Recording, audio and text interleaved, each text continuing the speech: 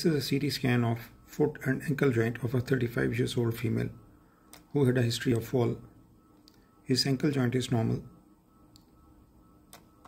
Please see, this is the talus.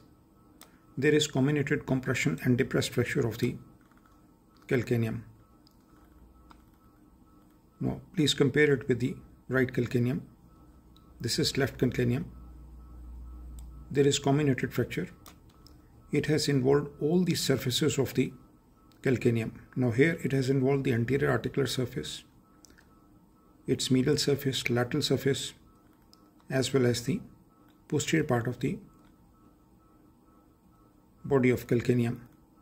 There is significant compression and separation of bone fragments medially as well as laterally. So it is a type 4 Sanders comminuted compression fracture.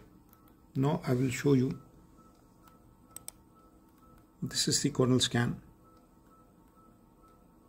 Please observe, this is the ankle joint here, just normal.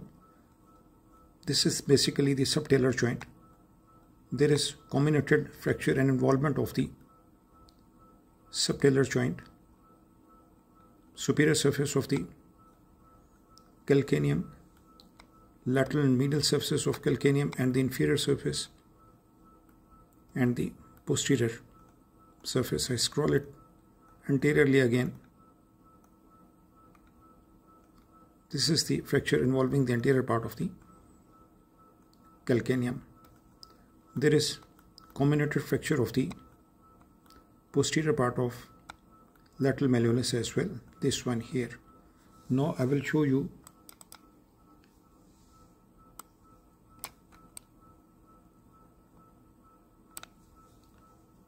this is the sagittal scan. Please observe the magnitude of compression. There is a reversal of the Bohler's angle. Superior surface is flattened and is reversed. So there is reversal of the Bohler's angle. Comminuted fracture involving all the surfaces of calcaneum, resulting in significant, rather marked deformity. This is the 3D.